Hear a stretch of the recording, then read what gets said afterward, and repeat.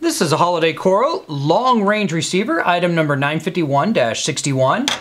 And this is intended to be used with the HolidayCoro long-range differential expansion board, which is part of the Flex system. So we're going to talk specifically about this product, and what we have here is we have a small board. It is 4 outputs.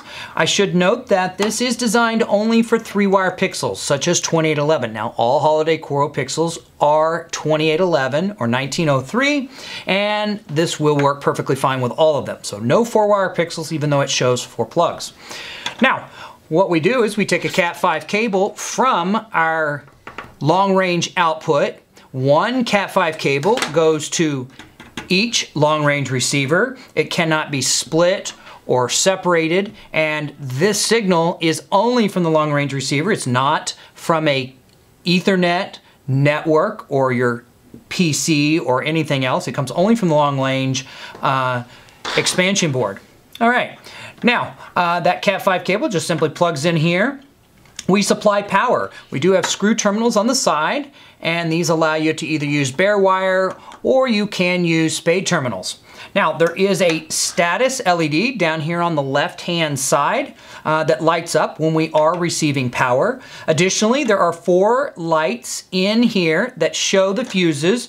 If they are lit, the red lights next to the fuses, that means that each corresponding fuse is not blown. Now, there's plenty of space in here between them, so you can easily pull them out and check them if you need to. These are standard blade fuses, mini blades you can buy anywhere, or we have them for replacement on our website. Now, the connections to your pixels are SPI, and they are Phoenix style removable plugs with little screw terminals here. You can see that they're all clearly marked as to 1, 2, 3, 4, and we have our positive data and negative signal.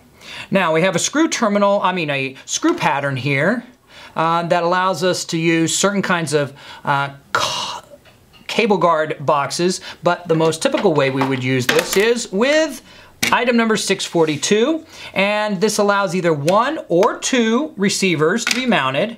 Now again, if you do have 2 receivers, you will need 2 Cat5 cables coming to this and a power supply to this unit. So that allows you to build out everything you need in one kit, including all the screws. So this is the HolidayCoro long-range differential receiver